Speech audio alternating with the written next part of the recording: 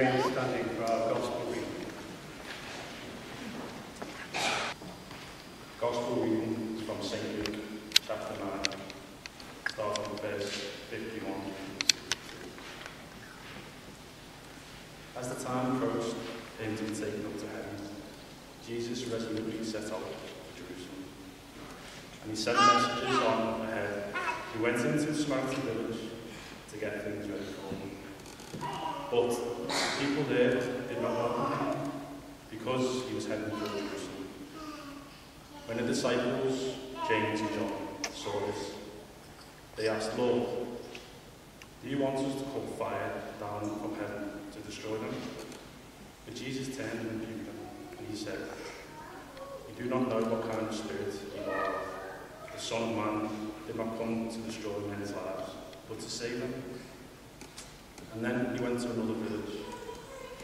As they were walking along the road, a man said to him, "I will follow you wherever you go." And Jesus replied, "Foxes have holes, and the birds of the air have nests, but the Son of Man has nowhere to lay his head." He said to another man, "Follow me."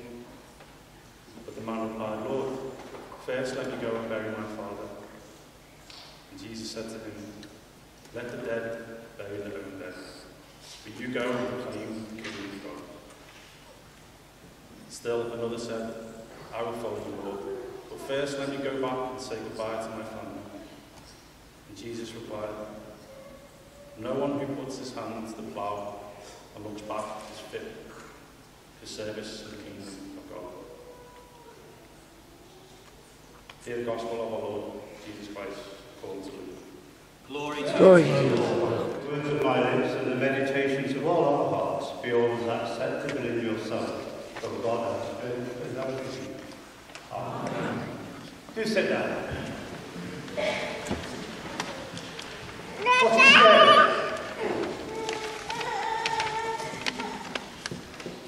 God, you must be scared of something.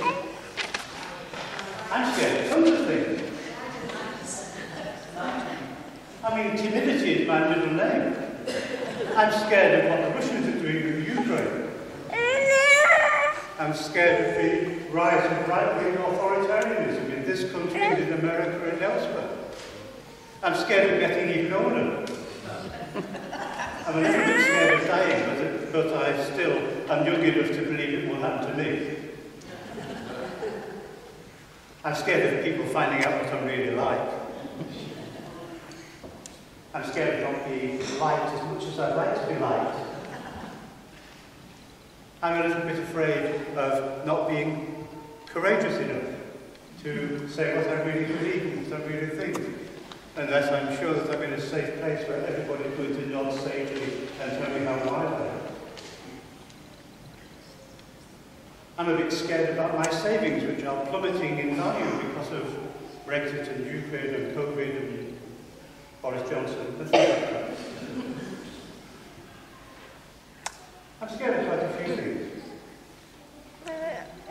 People are going to be scared of physical danger,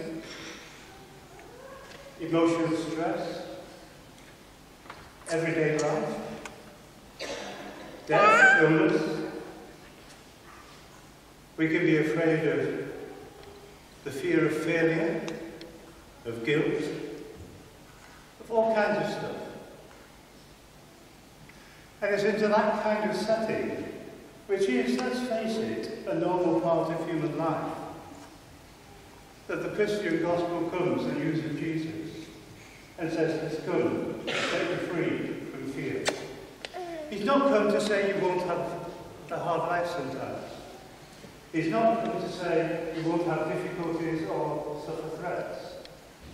But he has come to say that underneath all that, there is the abiding knowledge of his love, his care, and his promise of eternal life, of his ongoing strength with you day by day. When Paul wrote his letter to his Christian converts in the Roman province of Galatia, he told them that they had been set free by Christ. They were set free from the fear of death, set free from the sense of guilt for their sins, Yes, some of you are quite young, I know. You don't feel it. But as you get older, it's amazing how much you get more and more troubled by the stuff that you've built up in your backstory. I remember once reading a foreword to one of the Gospels that had been written by Bono. You know Bono, that ancient pop singer? Yeah. And he said that when he was a young man, he read stories about people like King David, who was a pretty bit of a bastard, basically. And he said, why is God offering him favour when he does so much wrong? He said, now I've reached pretty much old age. I'm so glad that God liked David, because I'm in with a chance.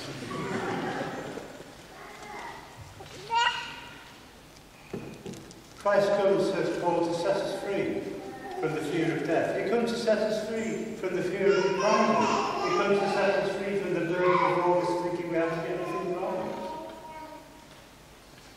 You have, says Paul, been set free by being brought into this community of faith in Jesus Christ. And that's worth thinking about today, because we are here, in part at least, to celebrate bringing Elsie into that community of faith. Yes, I am. We're going to say today a welcome to Elsie and say she's part of this group of people who are being set free by Jesus Christ. And if you're set free, says Paul, then you are set free to make a decision. And it's a decision basically on how to live. You can, he says, live according to the flesh or according to the spirit. And as soon as I say something like that, you're thinking, oh yes, you can live according to your physical appetites or according to your better nature. No, he doesn't mean that at all.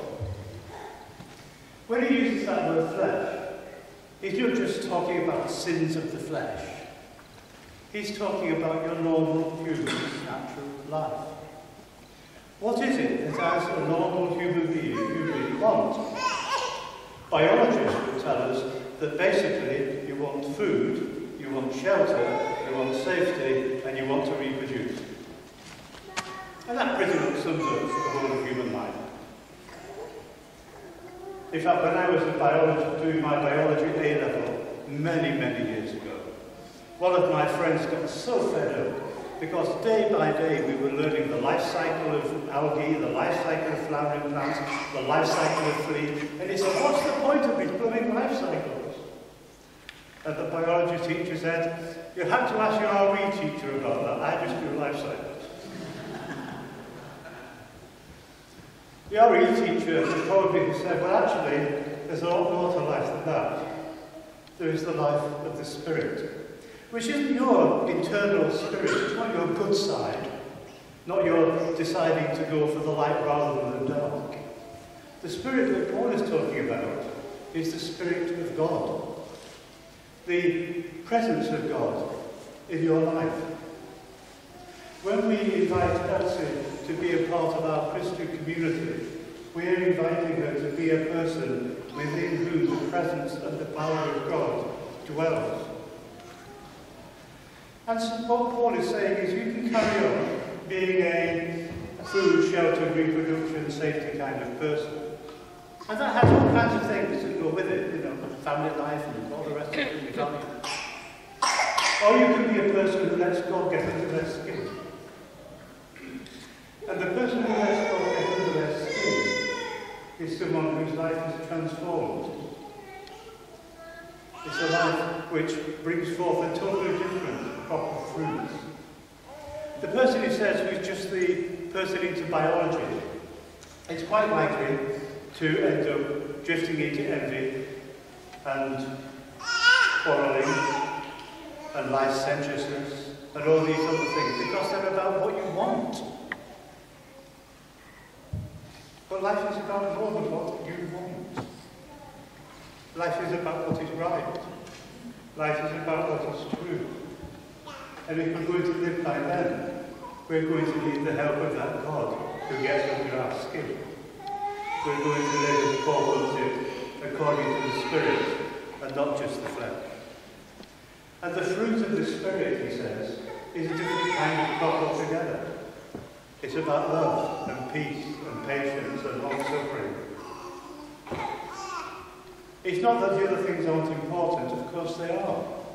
We want safety, we want security. Many of us want to have a family we care for. But we are also called to be people who look beyond that and look ultimately in the light of God's love to the world we live. We want peace. We want long-suffering. We want tolerance. We want patience and kindness and compassion. We want to look to our neighbour and desire the best for them and ask that they desire the best for us as well. When we invite Elsie to be a part of that community of faith, we are saying we are going to bring her up in a way that invites God to get under her skin and begin to grow those virtues that without God are so hard to come by.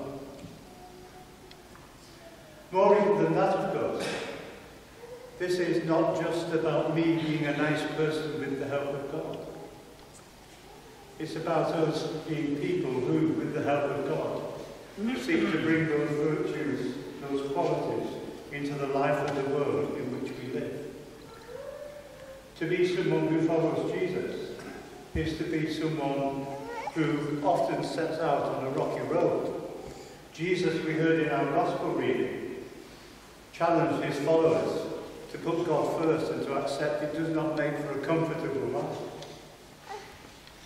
Don't be held back by your old past, he says. Head out into the future, empowered by that Spirit of God who gets under your skin and changes your life. And be a person whose words bring peace and love and kindness to others. Be a person whose acts show the qualities of God to others. Be a person who challenges those who live only according to the flesh. Those who look only for short-term profit. Those who look only for the pleasure of the moment. Those who look only for the next election result or whatever. Be instead people who, in the Spirit of God, look for love, peace, patience, kindness, forbearance. Be the kind of people who you can only be in the power of God. Today, we will, in just a few moments, hear Elsie's parents and godparents say, yes, we're turning to Christ and we're taking this stuff on board and we're going to bring them up on that. But for all of us who have been baptized, all of us who have come in contact with the community of faith, it's a time to remember that we have been brought into this family of God, which is called to live by the Spirit, and in our daily walk produce those fruits of the Spirit, those virtues which transform us in our lives for the world in which we live. Today, we accept Elsie into a community which is called to know God, to be transformed by God, and in the power of God, to bring transformation to the world. It's no small calling. It's no small calling to be a godparent or a parent whose job it is to make sure she's brought up that way.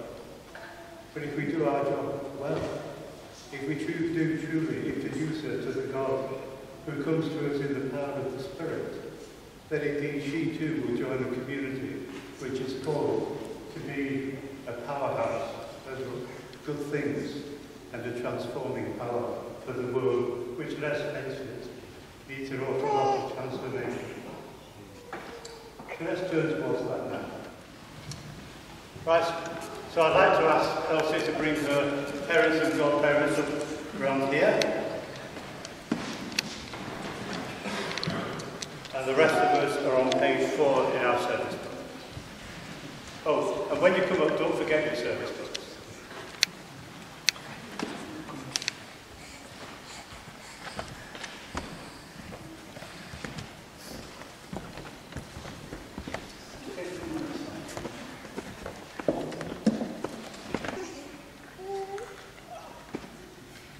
Faith is the gift of God to his people. In baptism, the Lord is adding time to those whom he's called. People of God, will you welcome Elsie and uphold her in her new life in Christ?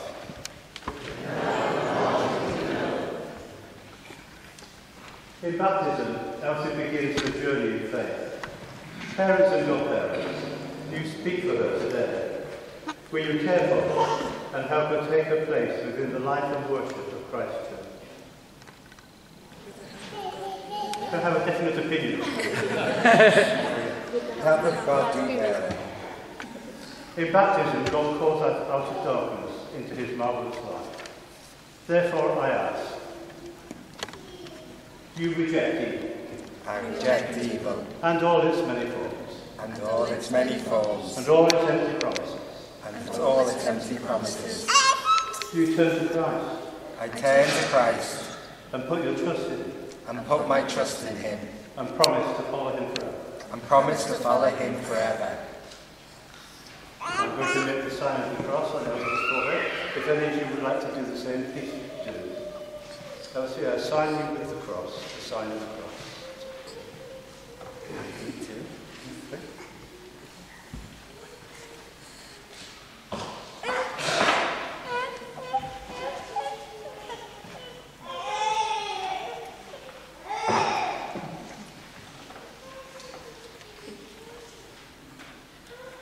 Christ claims you victory. Receive the sign of his cross. Do not be ashamed of Christ. You are his forever. Stand bravely with him. Oppose the power of evil and remain his faithful disciple to the end of your life. May Almighty God deliver you from the powers of darkness, restore in you the image of his glory, and lead you in the light and obedience of God.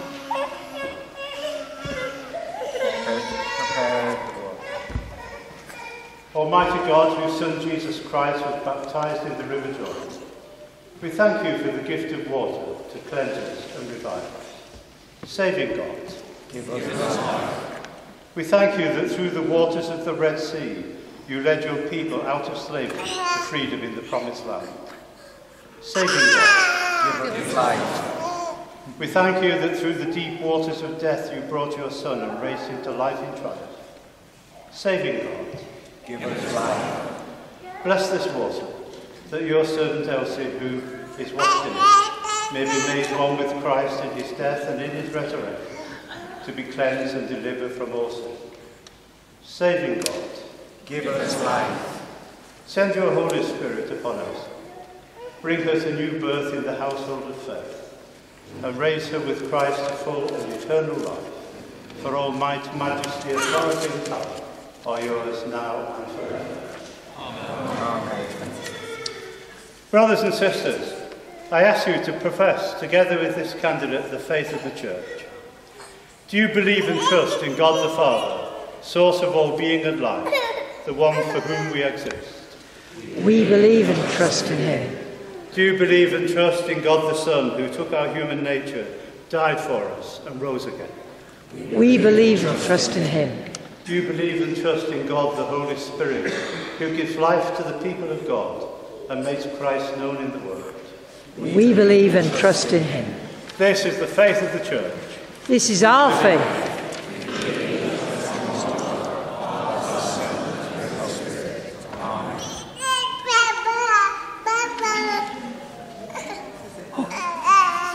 Right then. You come to me for a minute.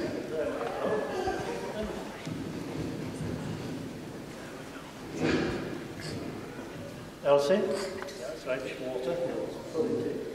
Elsie, I baptize you in the name of the Father, and of the Son, and of the Holy Spirit. Amen.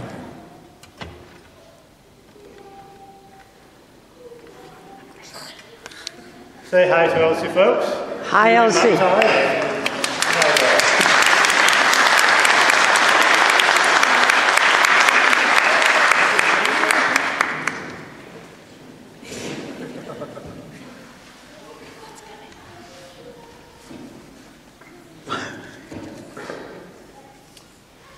Praise God for Elsie's baptism. Hallelujah. May God, who has received you by baptism into his church, pour upon you the riches of his grace, that within the company of Christ's pilgrim people you may daily be renewed by his anointing spirit and come to the inheritance of the saints in glory. Amen. There is one Lord, one faith, one baptism. Elsie, by one Spirit, we're all baptised into one body. We welcome you to the fellowship of faith. We are children of the same Heavenly Father. We are. I'll back up again later, but for now, please take a seat. So now we're going to sing our next hymn. It's number 251, 251. Oh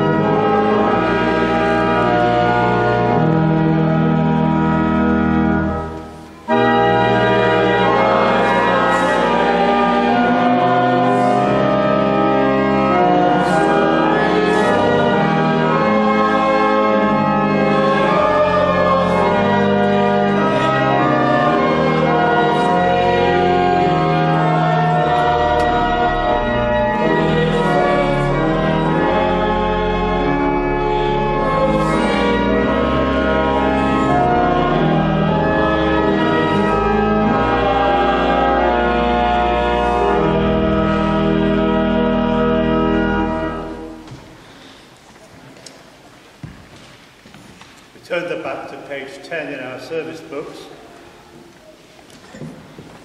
At the bottom of the page we give thanks to God for his gifts. We say together, yours, Lord, is the greatness, power, the glory, and the wonder, and the majesty. for everything in heaven and on earth is yours. all And things from God. And of your own do we give you. the Lord is here. His Spirit is with us. Lift up your hearts. We lift them to the Lord. Let us give thanks to the Lord our God. It's right to give him thanks and praise. Father, we give you thanks, because by baptism in water and the Holy Spirit, you have made us a holy people in Jesus Christ our Lord. You raise us a new life in him. You renew your image in us. And so we gladly thank you, with saints and angels praising you and saying together, Holy, holy, holy Lord, God of power and might, heaven and earth are full of your glory. Hosanna in the highest. Blessed is he who comes in the name of the Lord. Hosanna in the highest. We praise and bless you, loving Father, through Jesus Christ our Lord. And as we obey his command, send your Holy Spirit, the broken bread and wine outpoured may be for us his body and his blood. On the night before he died, he had a meal with his friends, and taking bread, he praised you. He broke the bread, gave it to them, and said, Take, eat. This is my body, which is given for you. Do this in remembrance of me. When supper was ended, he took a cup of wine. Again he praised you, gave it to them, and said, Drink this, all of you. This is my blood of the new covenant, which is shed for you and for many for the forgiveness of sins. Do this as often as you drink it, in remembrance of me. Great is the mystery of faith. Christ has died. Christ is risen. Christ will come again. Lord of all life, help us to work together for that day when your kingdom comes and justice and mercy will be seen in all the earth. Gather us in your loving arms and bring us with all your people to be with you forever at your table in heaven. Through Christ and with Christ and in Christ, in the unity of the Holy Spirit, all honour and glory are yours, O loving Father, forever and ever. Amen. Do be seated for the Lord's Prayer.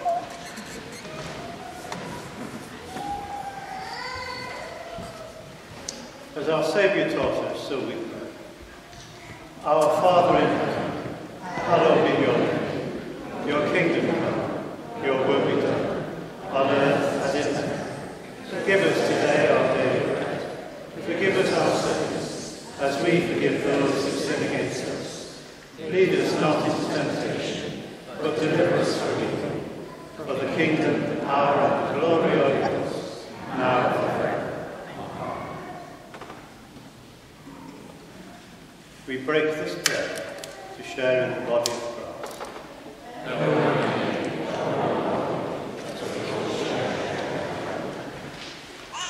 Draw near with faith. Receive the body of our Lord Jesus Christ, which he gave for you, and his blood, which he shed for you. Eat and drink in remembrance that he died for you, and feed on him in your hearts by faith, with thanksgiving.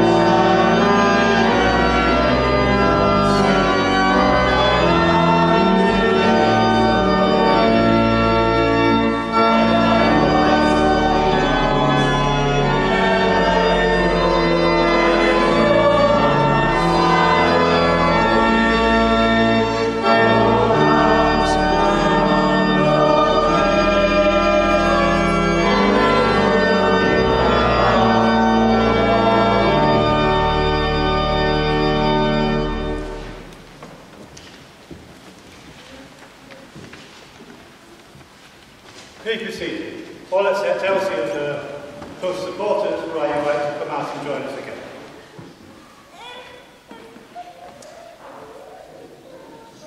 At the start of the service, we drew attention to the candle here, which represents the light of Christ, that light which the beginning of John's Gospel tells us shines in the darkness, and the darkness cannot extinguish it.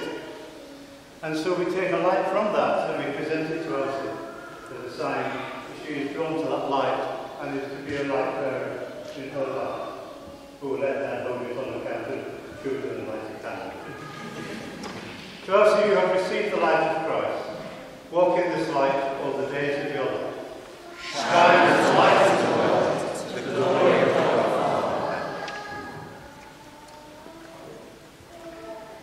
And that's the last official giving in the liturgy, but hey, you give presents at baptism, don't you? Has anyone got her a silver spoon? Good. But we have got her a children's Bible with stories to read as she grows a little bit later, or older, and a baptism certificate, so if you ever want to get ordained or married in a Catholic church, then you've got that.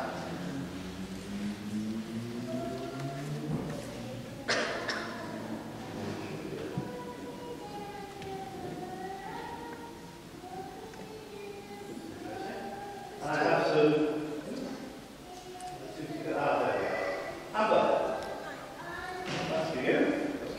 Alan? Yes. Thank you. And Hannah? And these are just little certificates reminding you that you're a godparent, which means you get to really stand up and be scarred in the show today. So the rest of your life, you keep an eye on Elsie. And you don't have to adopt her to disappear, but you do have to make sure she grows up into the future. So now, may the peace of God that passes all understanding keep all our hearts and minds in the knowledge and love of God and of his Son, Jesus Christ, our Lord. And the blessing of God Almighty, Father, Son, and Holy Spirit be amongst us and remain with us all. Amen. Go in the light and peace of Christ. Thanks be to God.